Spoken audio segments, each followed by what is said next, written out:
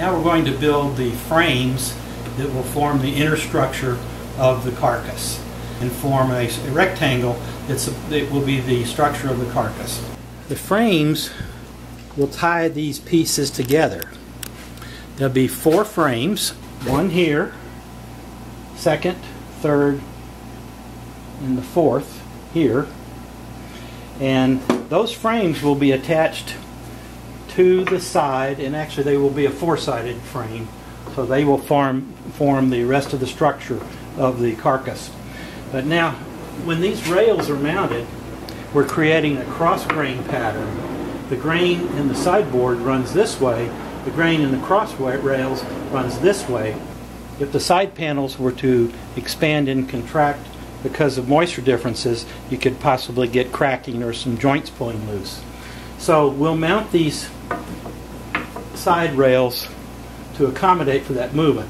The front end of the rails will be attached rigidly to the carcass, and the rails will be let into a mortise so they'll fit in fairly tight.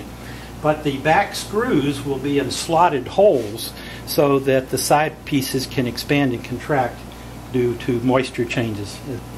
These will be the front rails that go between the drawers, and you notice the ray flake pattern. That's the decorative element. The secondary wood, which is poplar.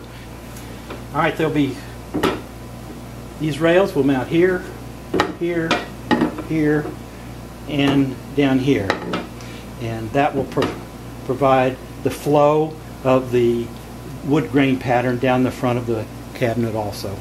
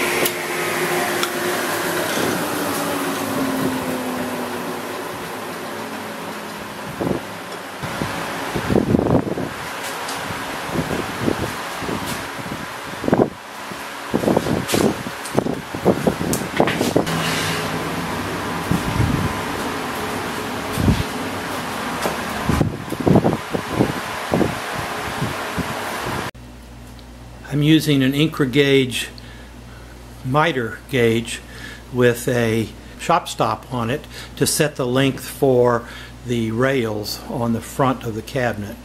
And each one will be cut to 18 and 3/32 between the legs. I'm going to cut this first one that I'm dovetailing to the top to form the top bar of the carcass.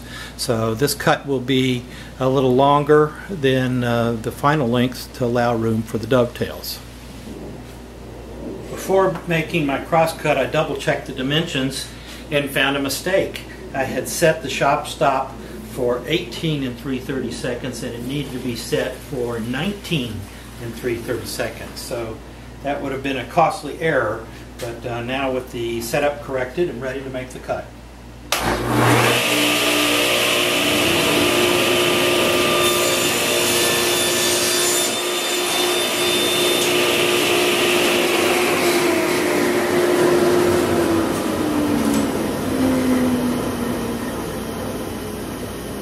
Now you can see I've already cut dovetails on one end of the piece, and I did that so I could verify exactly what the length of the tail was going to be using the jig that I'm using, and that way I'd make the board the right length. So this board, the tails cut on the other end, will form the final width for the cabinet.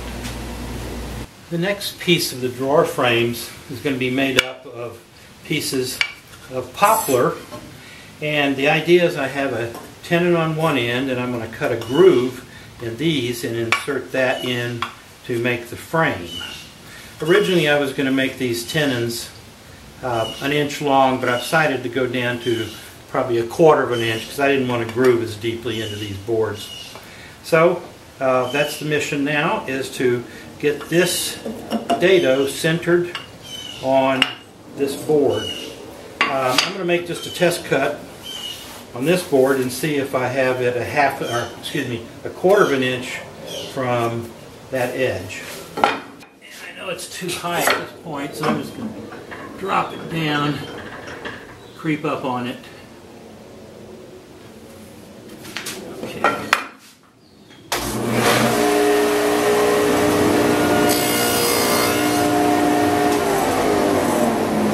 About a 1/64 over 1/4 of an inch on the difference on the thickness from the front fence to the blade, and the groove is a little less than 1/4, so I guess my dado sets off. Let's see how these fit. Okay, that'll fit fine, and if I put the pieces together, that's fairly flush, so that seems like a pretty good fit.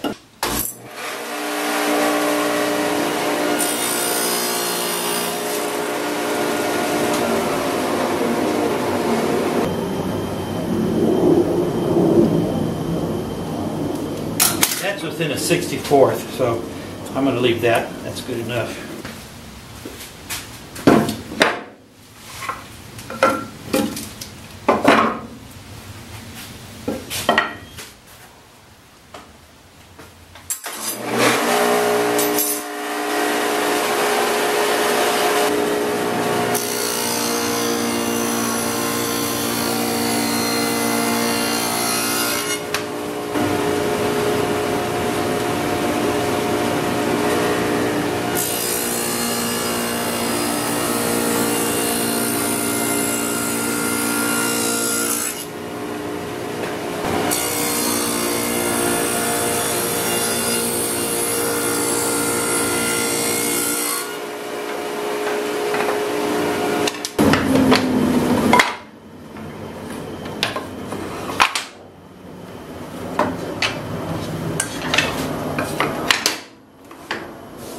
Okay, looks good.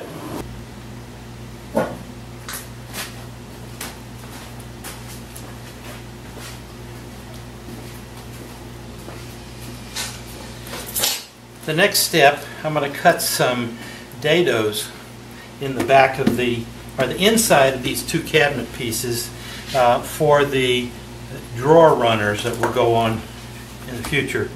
So the way I like to do that, in order to get accuracy on both boards and to carry the pattern from the workpiece to the saw, is to make a story stick. So this board here is going to be a story stick. Then I'm going to transfer marks from the sides to the stick that I will then use to set the rip fence on the saw.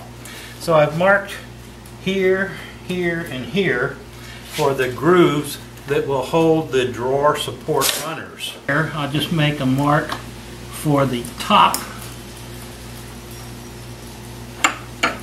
mark of each groove, and that will be the position of the saw blade. There's one.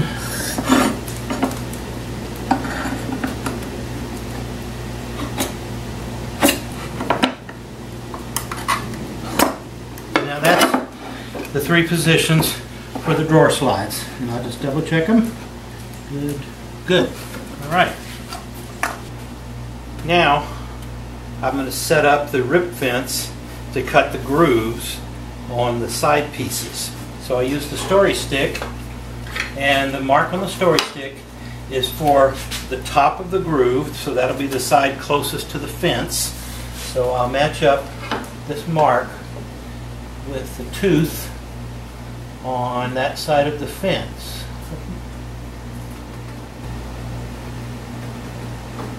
Okay. So that will be the first cut. Check it. Looks right.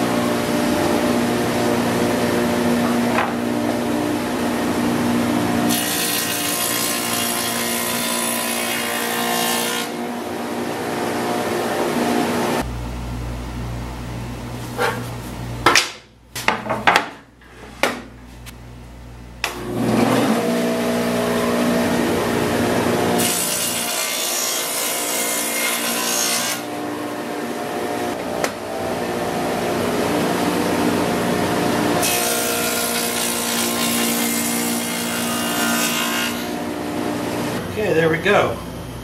1, 2, 3 slots for mounting the drawer slides.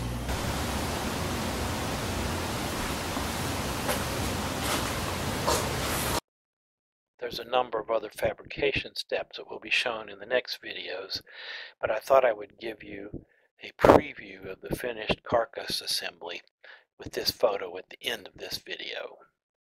Thank you for watching, and please subscribe to my channel.